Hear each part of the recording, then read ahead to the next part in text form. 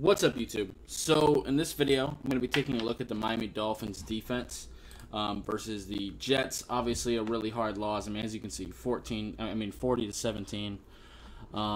Defense played pretty bad. I think we know that. Even with the injuries and stuff. Let's go ahead and get into it. All right, so we're looking at a cover 3. It looks like. Yeah. We are starting to play a little bit more zone.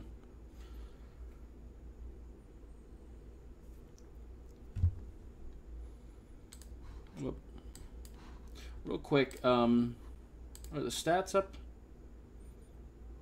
Yeah, okay. Let's look at the Jets stats. Zach Wilson, 14 for 21, 210 yards, no touchdowns. Breece Hall, obviously, had a pretty good game against his 18 carries for 97 yards and a touchdown. Michael Carter, he got 2 touchdowns. Braxton Berrios and Zach Wilson both got some rushing touchdowns as well. Breece Hall also had 2 big receptions. So pretty rough on our part. Let's get into it. All right, man-to-man coverage. No real.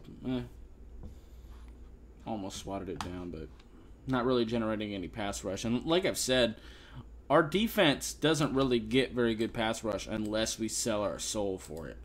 Because our guys don't really win their one-on-one matchups.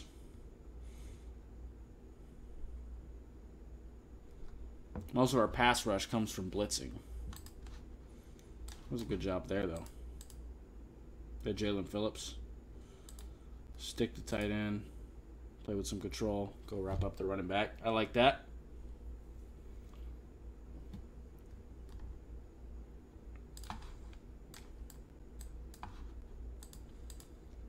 Play in some man.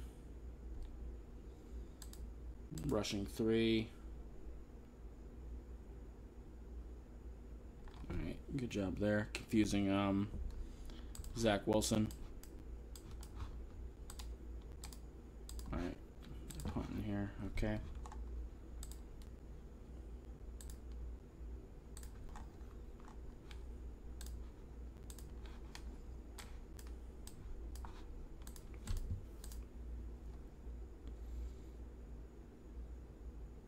Handed to Michael. Nope. Play action. Alright, what happened there? So we're in man. Yeah, he kept going too long. Actually, I actually felt like the disguise cover 3. Let me look at the other corner. Yeah. Okay. So he found the hole in the zone then. Hopefully we'll have Xavier Howard back next week. That'd be nice. Man-to-man. Just going to hand it off to Michael Carter. Landon Roberts had a shot at him. Couldn't get a hold of him. Definitely should have wrapped him up there.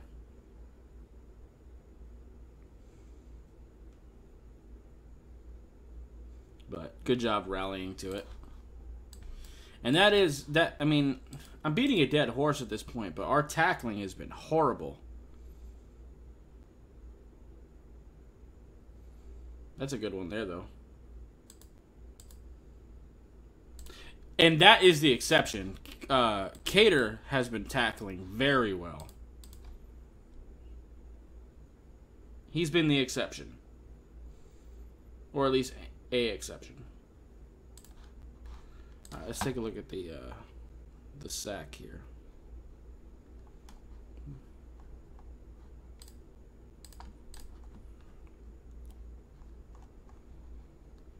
All right.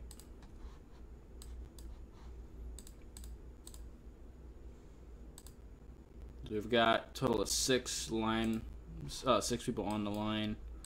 Initially, everybody's coming.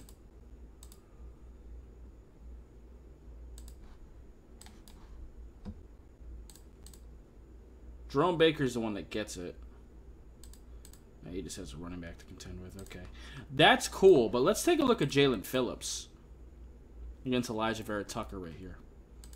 Got his hands inside. Actually, the center kind of pushed Jalen Phillips in the correct direction to help him get away from Elijah Vera Tucker. That's interesting. But good job extending there. Great contact balance. And Melvin Ingram is also beats the tight end. Tackle just misses. Center's out of position. Okay.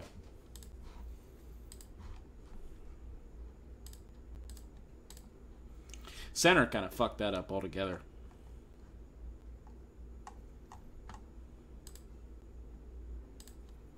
Let's take a look at this field goal drive.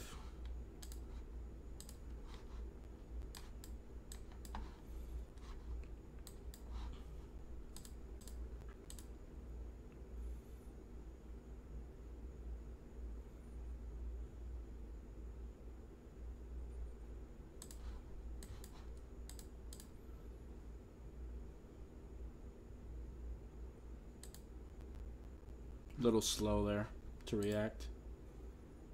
That's another thing too, is when we do play zone, our guys aren't really that good at it because they react pretty slowly.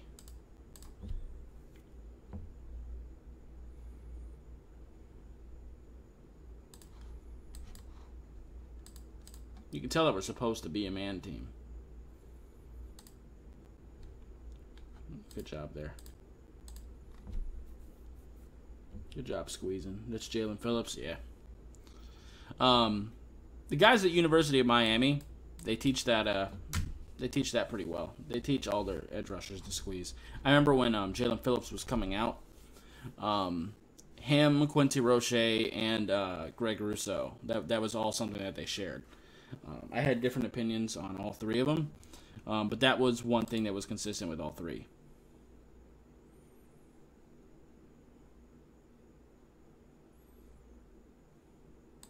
Good throw.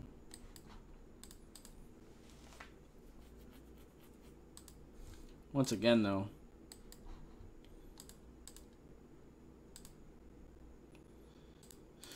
find the soft spot in the zone. And that's the thing. Zone coverage is pretty tough because I'm at this point where I'm happy that we're not just doing man-to-man coverage. We're not blitzing all the time. But at the same time, it's hard for us to do zone because we can't get any pass rush with just our defensive linemen. We're just not capable of it because our guys, like I said, they just don't win their one-on-one blocks very often. And if you don't have pass rush against and you're running zone, any competent quarterback is going to pick that zone apart. Because fundamentally, every zone has its weaknesses. You know, cover 2, you're probably going to want to attack up the middle, probably deep, unless it's a Tampa 2, which is more common now. But you can hit them more underneath in the middle. You know, cover 3, you kind of want to attack the flats, and so on.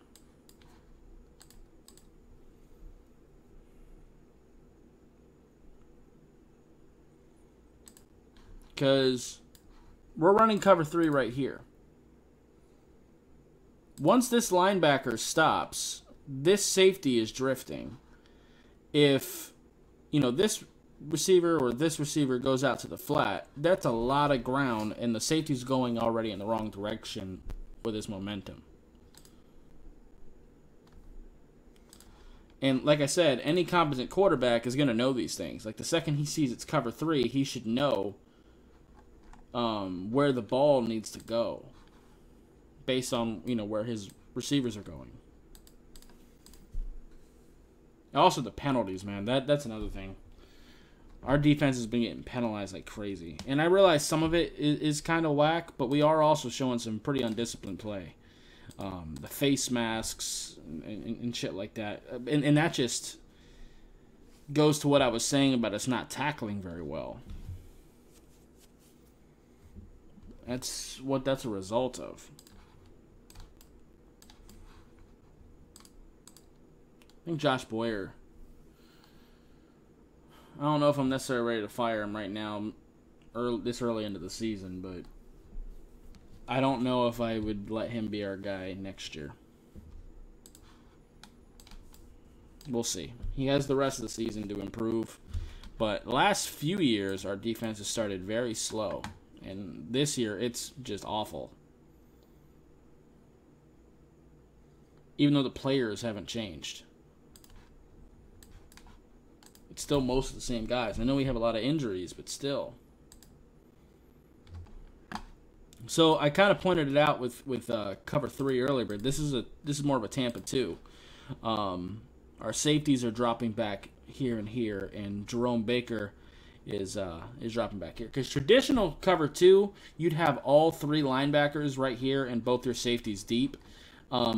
But again, competent quarterbacks realize, well, if the linebackers are here, the safeties are here, then this whole 5 yards is wide open for you. So that's why, when the Tampa 2 came around, they dropped a middle linebacker back to kind of take that away. But once you get past that linebacker, it's very exploitable. And also, the deep corner routes are there too, because especially if you do, because you can set this safety up if you wanted to. So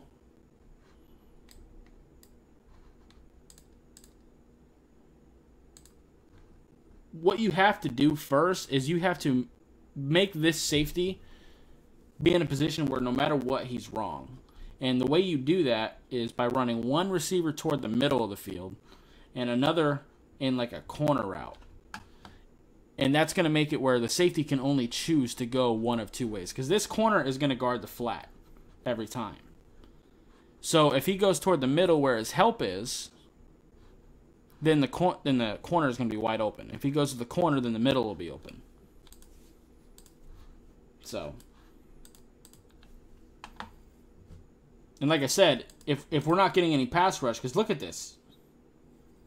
Like, we eventually get there. And I think that's Jalen Phillips. But 1, 2, 3, 4. And at almost the 5-second mark is when we were finally starting to get pass rush. But before that, he had a completely clean pocket. I mean, luckily, he didn't see it, and he didn't really have the routes necessary. But still.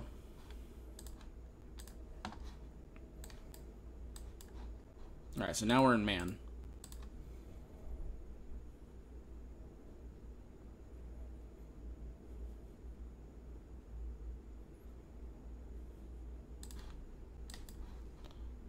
Well, it looked like it was man. What the fuck happened here?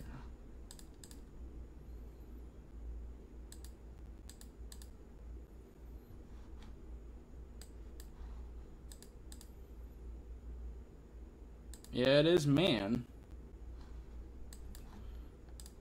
So this receiver is going to go toward the middle of the field, which takes Nick Needham away. Melvin Ingram is a read, meaning that I don't think they were going to block him, but we do drop him back into coverage. One of these linebackers was supposed to go with Breece Hall. 100%. That's what happens here. Actually, I think that's Eric Rowe. I know this is Eric Rowe, but I think that's his assignment. But I think this was a miscommunication because I think I can't tell who this guy is, but I think he thought Eric Rowe was going to take the running back, and I think Eric Rowe thought he was going to take him. And as a result, no one guards him.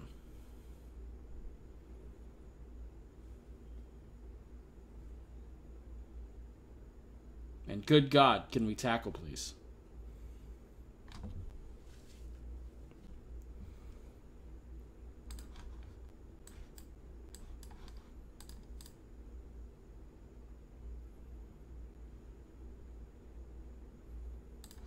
That's some pretty nice play design. And this is something you can do when you have 2 really good running backs. Breece Hall and Michael Carter are both very good. You get Breece Hall in motion, who just had that big run. That's going to, pull Javon Holland and some of the other defenders away. And that makes this easy.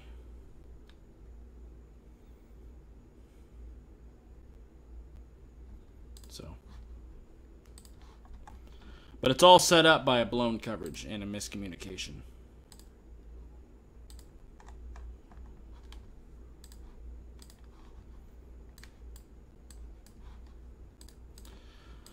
All right, we're looking at man. Single high safety. Play action. Good job pressuring him. This little nuanced thing, too. Good job by Jerome Baker there. But this is something I do like from Melvin Ingram. He doesn't just blindly rush after him. He doesn't just pin his ears back and go. Because if he did that, he probably would have ended up falling on his face and would have given Zach Wilson some room. And there's a lot of room there for him to run, potentially. But instead, he reestablishes himself so he can contain him.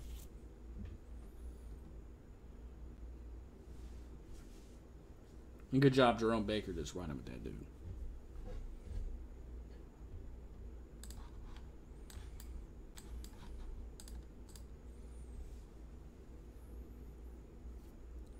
That was strange. All right, we got a single high. Looks like man. Yeah. Nope. Gonna bail. They were about to bail into cover 3, but there's a flag.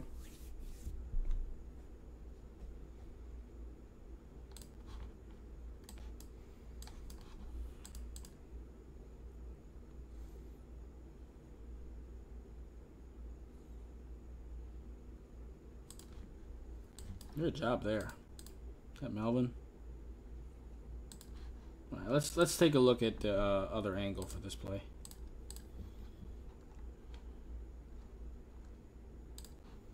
Perfect. Let me get it from the defense's perspective too. That's Zach Sealer that blew that shit up. Look at that.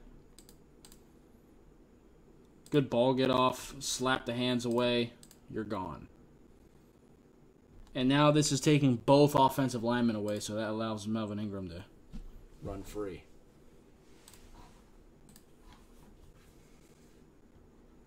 That's just good ball get off.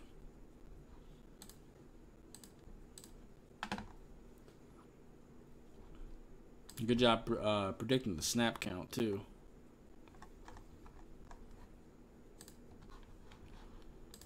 All right. This is the same play. Indeed. Not that I mind watching it again.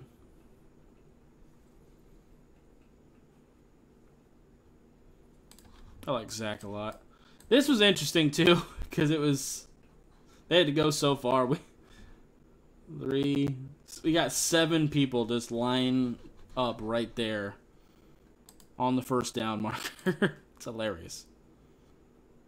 We rushed 3. I do kind of like the idea, though, if you're going to rush 3, rush 2 of them from the same side instead of, having one guy over the center. Just try to overwhelm one side and let the other guy play contain. I do kind of like that idea.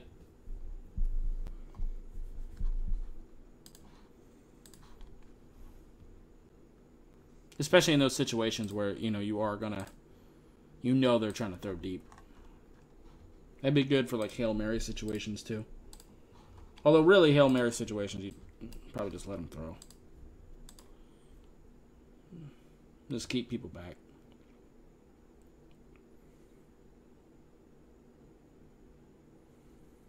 Good job there.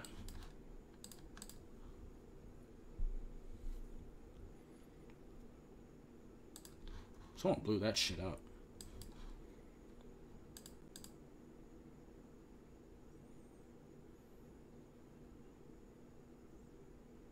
Landon Roberts. Landon Roberts absolutely blew that shit up. Anytime Landon Roberts just has to run forward, he's great.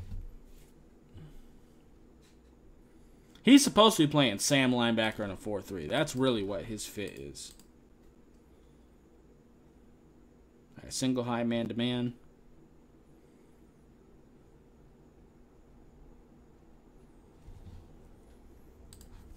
That's a good catch. Makes a decent coverage, but...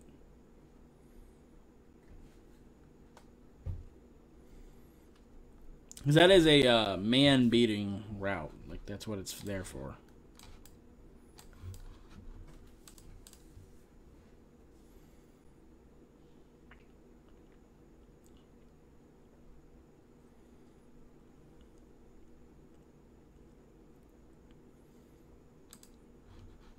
Is that Melvin? I can't tell who that is.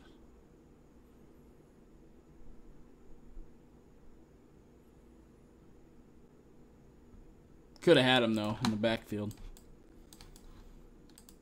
All right, single high man-to-man.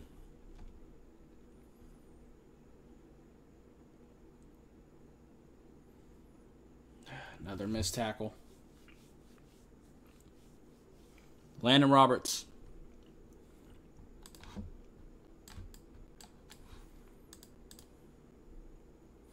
Some pretty bad tackle angles, too.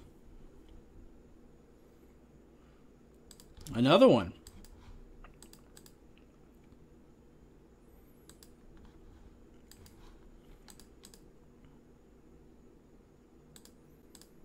And we're also not really reading our keys very well.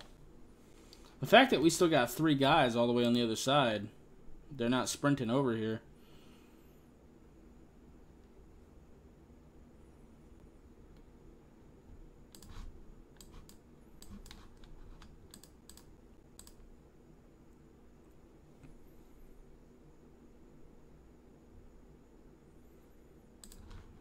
He has missed. What the fuck?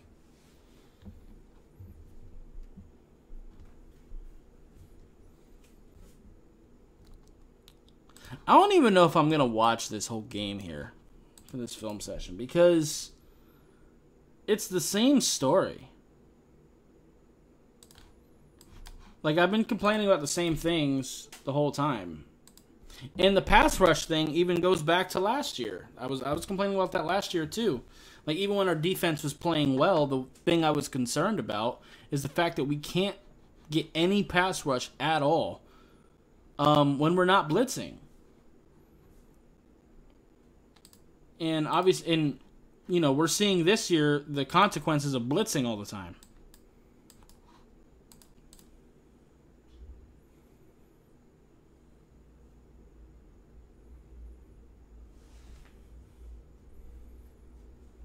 And I don't care, unless you have like a Hall of Fame, and even then, really, like even if you have an all-time great defense, if you're just sitting there playing zone and you're not getting pass rush, you're going to be in for a long day. And this is against Zach Wilson.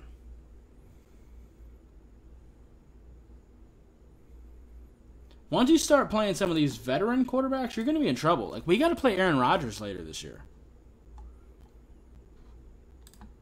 You think he doesn't know how to beat cover 2?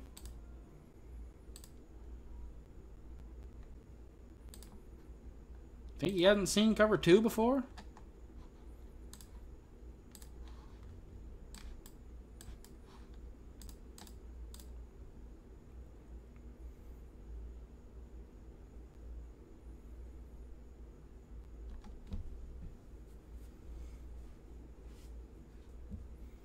Very concerning. Good job stopping the run there.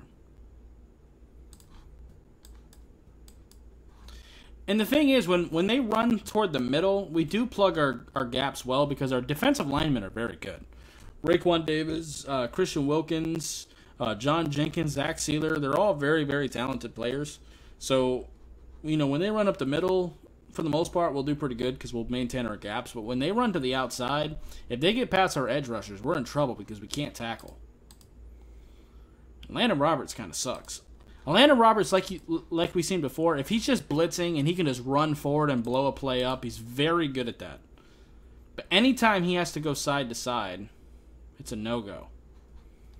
Anytime he actually has to read anything or anything like that, if he has to go into coverage,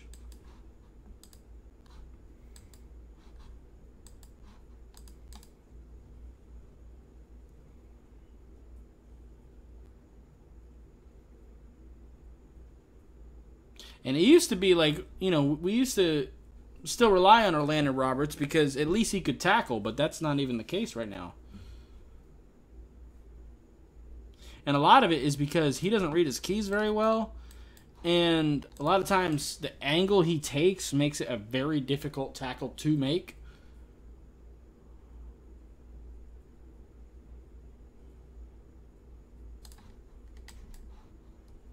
Like, look at this. This Landon Roberts right here? Believe so. He runs straight into this block. At this point, he's not even filling this gap. Because if he was filling this gap, he would have stopped instead of just trying to blow up the fullback. Because I know some people might be thinking, you know, he's trying to stop back. He's trying to stop this cutback lane, and he's hoping someone else will stop him to the outside. Because you typically are trained to defend the inside first. But he's not even really doing that. He's just bull rushing into the fullback.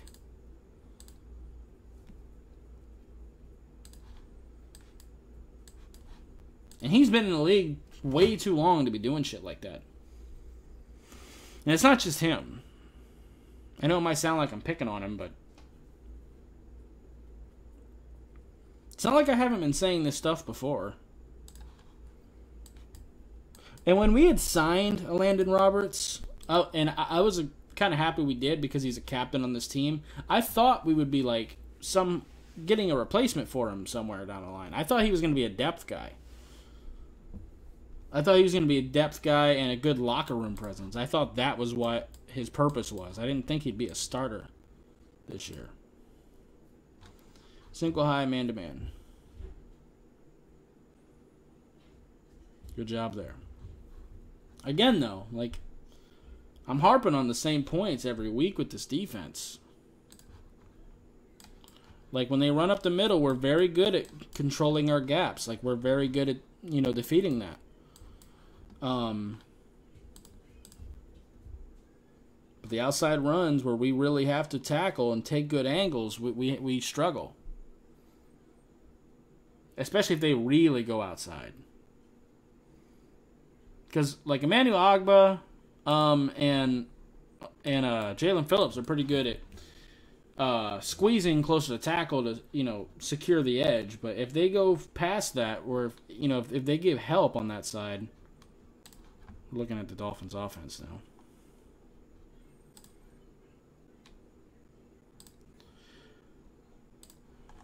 Yeah. Watch a couple more plays. I'm not going to do this whole game because, like I said, bro, I'm talking about the same things now. Single high, man-to-man.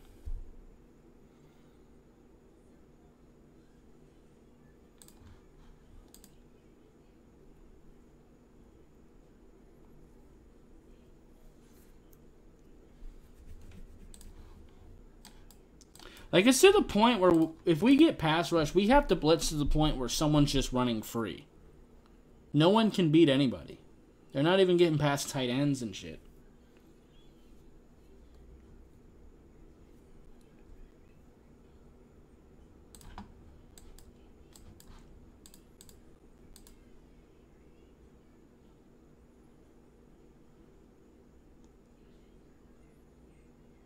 At least not in time. And our coverage isn't great either. We're not playing very physical with our coverage.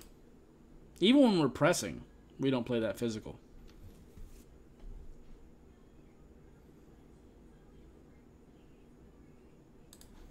Alright, so this is what I was talking about before. When I said that Landon Roberts wasn't really controlling his gap because he had just ran into the guy. Look at Jerome Baker here. He's actually stopping his feet. You know, he's actually controlling that gap rather than just crashing into this guy for no reason.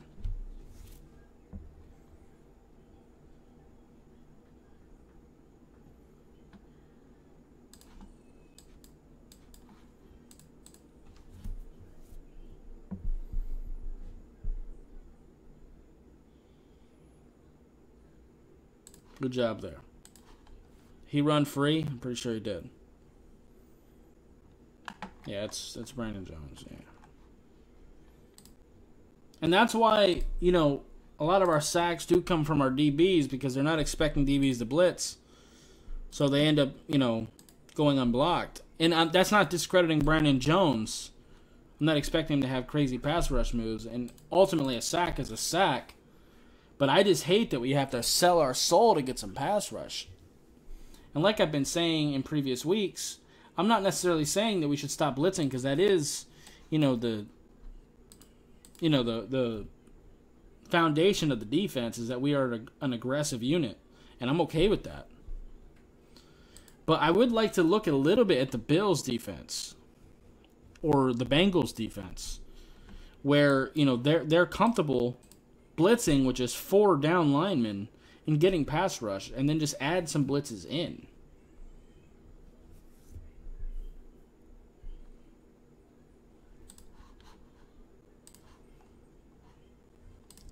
I think I've made my point.